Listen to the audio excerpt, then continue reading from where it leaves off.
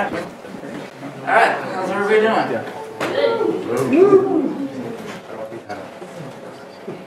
I'm Zach Leatherman. I like flame animations. If you have any questions about this presentation, you can tweet me. I'm Jeb Bush on Twitter. So, Nick mentioned that I hate JavaScript, and the reason he brought that up is because I have saved the first slide that was a test slide. I have 0 JavaScript in this presentation. So get ready. Are you guys excited?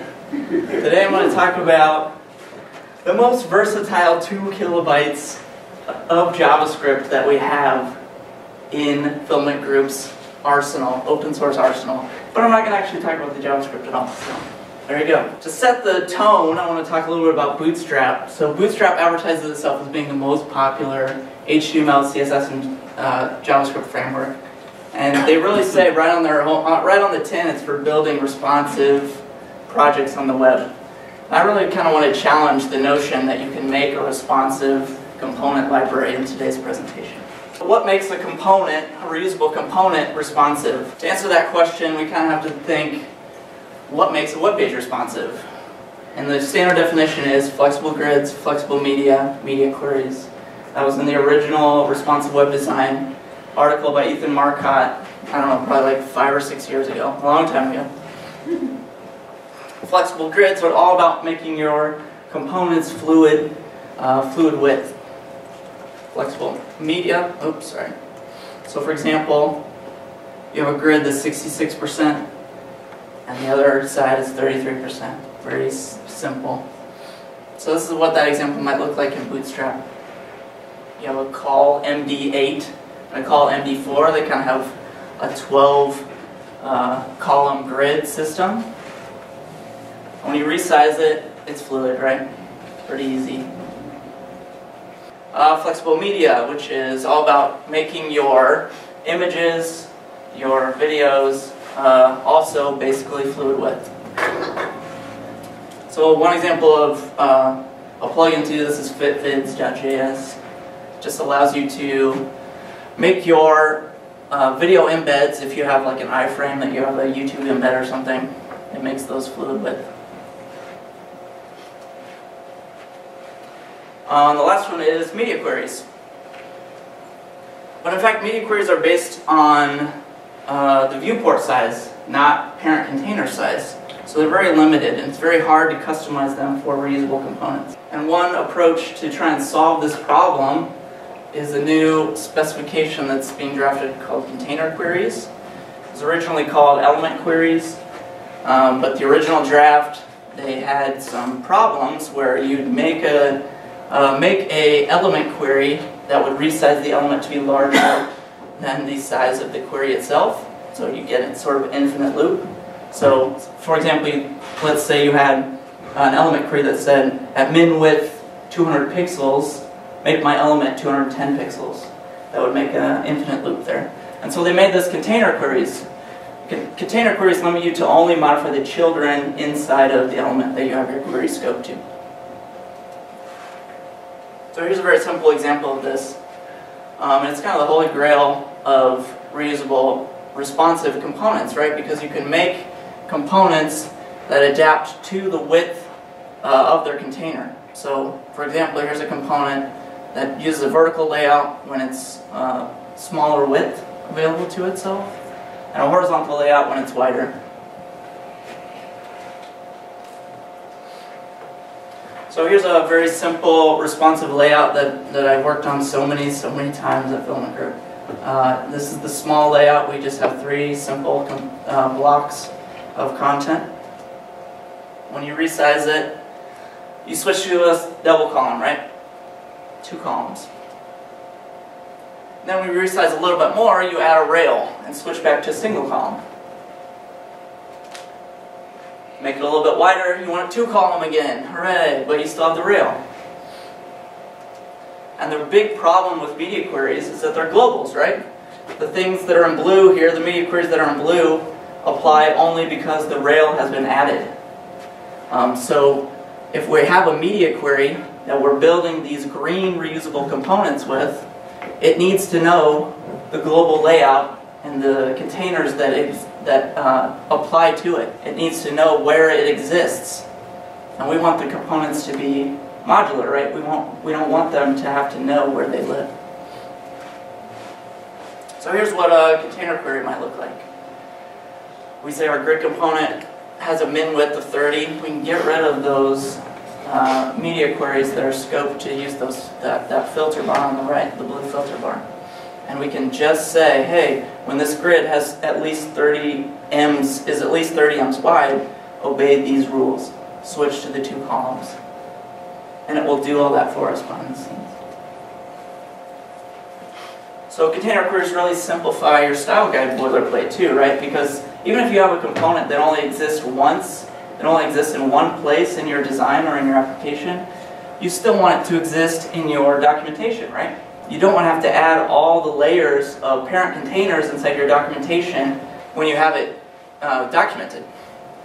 We just want it to be a simple modular thing that we can show on a documentation page. But they're really only half the battle. I really love this slide by Josh Clark. He says that content is like water. I think it's originally a Bruce Lee quote, but he stole it. You put water into a cup, it becomes a cup. You put water into a bottle, it becomes a bottle. You put it in a teapot, it becomes a teapot.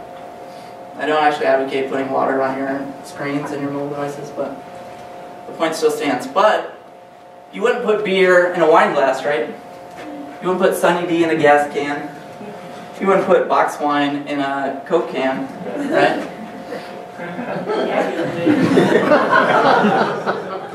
The content is the other half of the battle. Because breakpoints are content dependent.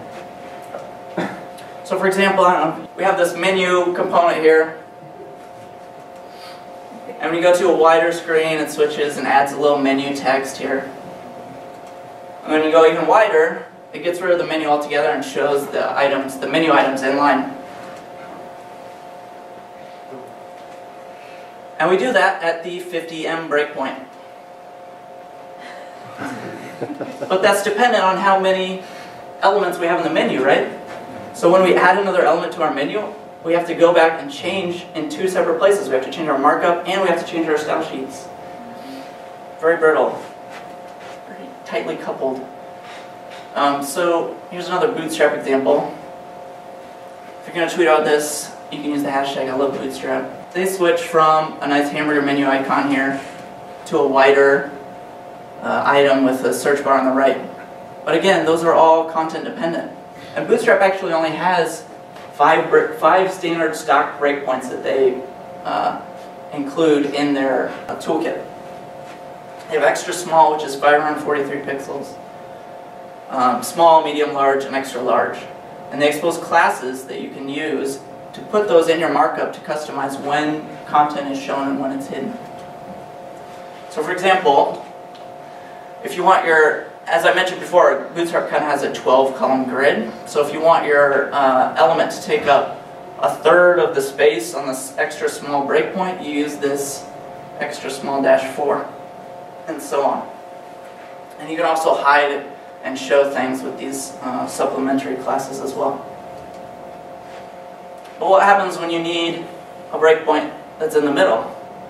Right? We want fluid. We don't want... So there's kind of 2 camps when it comes to responsive applications. People that think that things are responsive, but they aren't actually responsive. We call those twerky layouts.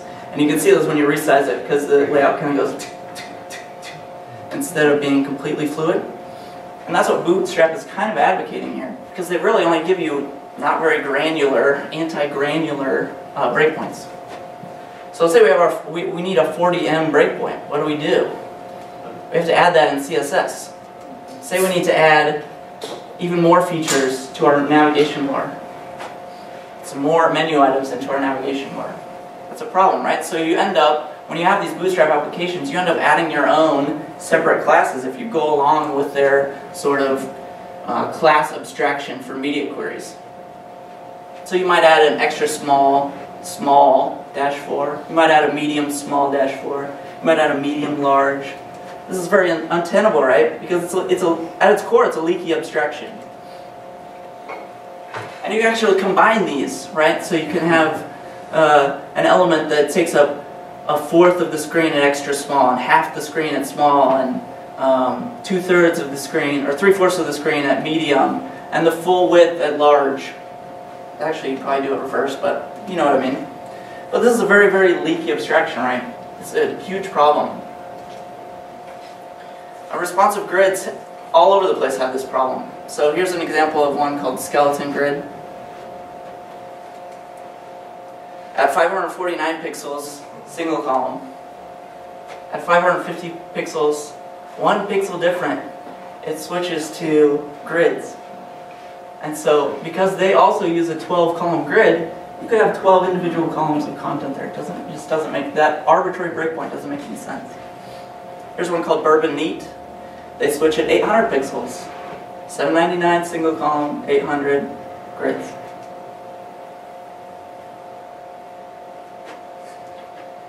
Here's another one. I don't think I put the name of this one on here. But again, 767 single column, 768 full grids. Amazing. I tweeted this today. This layout is single column at 767. But add 1 pixel, then you have a 12-column layout. It's amazing. It makes no sense, right? These reusable components, if you want to make a reusable component, you can't have hard-coded breakpoints built in. Because not only will your breakpoints change, but your breakpoints aren't going to be my breakpoints. So how do we minimize the impact of those changes? We need to manage our breakpoints in one place, right? We don't want to manage our breakpoints inside of the HTML. I know why, I mean, it's obvious to see why Bootstrap exposes these classes so people don't have to touch the CSS. But it's a CSS component framework. People shouldn't be afraid of using CSS. Don't jump into this abstraction because you don't want to write some media queries. So how do we maximize component reusability? As I said before, your breakpoints are probably not my breakpoints. And my breakpoints probably aren't my breakpoints across the same project. Because it's all content dependent, right? So really the only thing we can do is when you're exposing, when you have an open source project that publishes reusable code, or you want to use your code in multiple places in your project, you have to reduce the number of media queries. So we end up relying on the first two elements of responsive web design and try and minimize the third one as much as possible. The other thing you can do is cry. I do that a lot.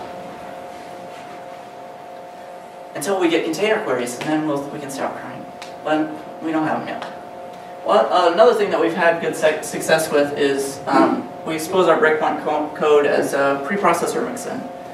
So we have this, at Filament Group we have a component called TableSaw. It's responsive tables plugin. And we have a stack table, so stack table is part of it. So when you resize the stack table to a small viewport, it puts the table headers on the left and the table data on the right. And the stock CSS breaks at 40 ems, which works great for this sample table, but are you going to use the sample table in your application? How many people are making a movie title application? Not many. Right, yeah. It's content dependent. So we actually expose this as a SAS mixin as well. So if you want the TableSaw stack table, you can include this mixin inside of a selector, and it will allow you to customize that breakpoint to whatever you want. And probably most controversially, we try to reuse the amount of CSS we put in reusable code, right? It's such a weird thing to say. Not only am I anti-JavaScript, here I am anti-CSS too. Of course, I don't mean all your CSS. I mean, if you have structural CSS that serves a functional purpose, that's good. But if it's just display CSS, try to leave it off if possible. And so, I shit you not, this is our tab component. If you go into Filament Group repo and look at our tab example, this is what it looks like. Not very impressive, right? But we use this everywhere. No CSS here. There's no CSS in this reusable component. Look at how resizable it is. Did you see that? That was amazing. Oh, yeah. So flexible. Here's our accordion. It doesn't have any CSS either. The reason those are bold, because they're header elements. That's default browser style. So if you have 0 CSS, guess how many breakpoints this has? None. Here's our menu component. Pretty awesome, right? Amazing. And yes, it works out of the box with touch, click, keyboard, whatever. Doesn't need any CSS to do that.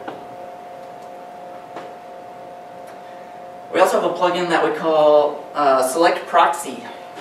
So this one's kind of complicated, but it's just a menu that lets us put more complicated CSS inside of the menu. But the stock component does not include any CSS.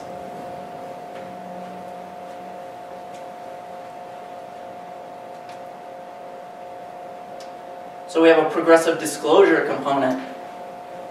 You check a checkbox, it shows more form elements. Pretty simple. And so we have all of these components, and they're all kind of based on one single parent component. The collapsible! Oh, yay, it's so exciting. It's not a very exciting component, but it's the workhorse of our responsive work at Filament Group. We use it all over the place. Here's the markup for it. Very simple. It has a parent container, a header, and content. And this one actually does have some CSS.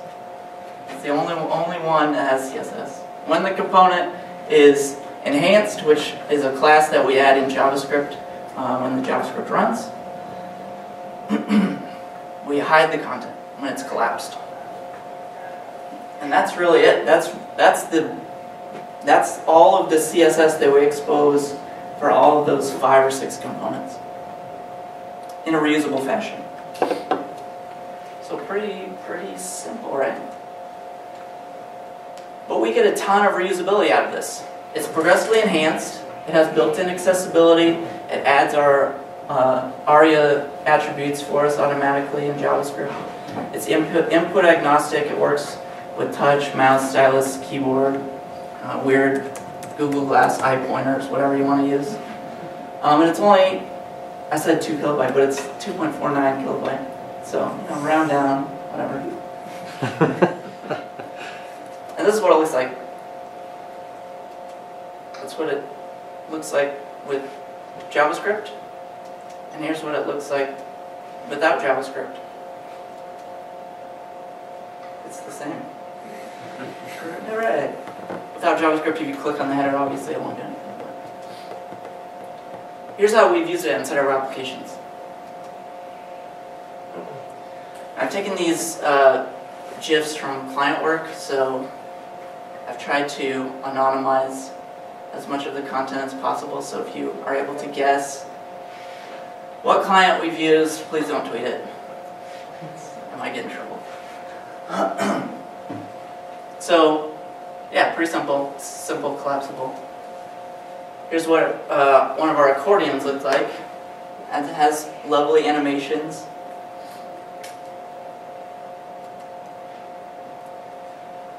Here's some form disclosure controls.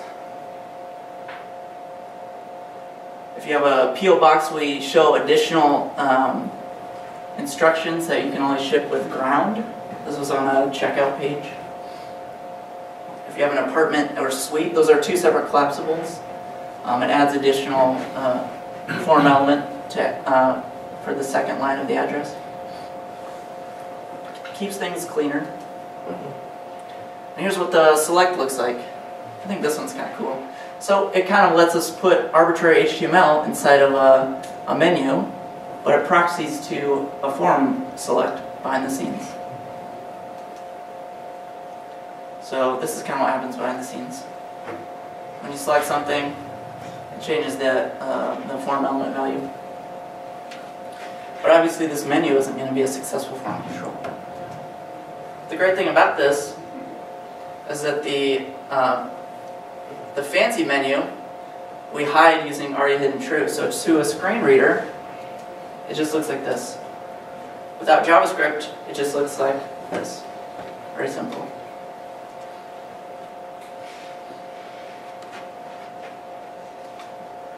I forget what this one is. Oh, this one's a breakpoint example. So, when you have wider screens, they're not collapsibles at all. And this is all content dependent, right? We wanted 3 columns at a certain breakpoint. And we were able to do that very easily because there were no breakpoints in our root collapsible. But those are all collapsible components, 3 collapsible components. Bligo.com. I obfuscated that really good. Shop the Bligo store. Yeah. Here's another example of a breakpoint version, I think. It was kind of an accordion style layout of the small screen. And the bigger screen switches to tabs. Very, very, very simple. Here's another one that I obfuscated very well. The red parts are things that you're not supposed to see. But this is probably the most impressive example of the collapsible, right? Because these are all collapsibles. It's a slide out menu, so this is actually 2 different screenshots side by side. So at the small screen we have this slide out panel that comes out and shows the menu. And then we have collapsibles inside of it. But then at larger screens, it turns into hover menus, which contain all the subcategories for Bligo.com. And that's kind of it. I mean, the point that I'm trying to come across with today is that we've gotten a lot of success out of minimizing the amount of CSS that we have in our reusable components. Yes, that means we end up writing CSS per project.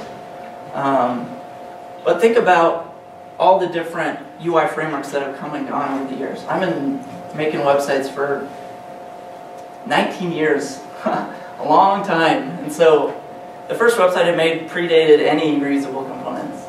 I think the first component library I used was YUI, Yahoo's user interface library. That one I don't think exists anymore. If it does, no one's maintaining it. So these things come and go. And when they do come and go, you got to throw out the baby with the bathwater, right? You got to throw out the JavaScript that was perfect for your needs because the library is antiquated, because it looks antiquated. CSS comes and goes much quicker than your behavior. So if you want to refresh your component library, it's easier to do that with the CSS upgrade than it is to rewrite the whole thing from scratch. So that's it for me. You guys have any questions? So when you actually apply those shared components in one of your client applications, you still use media queries to set those breakpoints, right? Yes. So all of our open source code we expose as npm packages, and then we import those in the package.json, and then those get included into the individual client projects. And so we obviously write media queries, but at the end, it's not part of the reusable code as much as possible. But the end product then still has all those same problems with knowing where to set the breakpoints and the 1 pixel difference. Like all those things you complained about are still there, right? Well, so the breakpoints that we use in our client projects are tailored to the project. Oh, okay. So Yeah. that was your point, is that you want to tailor it to the specific project instead of doing it at the shared component level. Yes. Okay. Cool. If that wasn't clear, I'm glad you asked that question. Any other questions?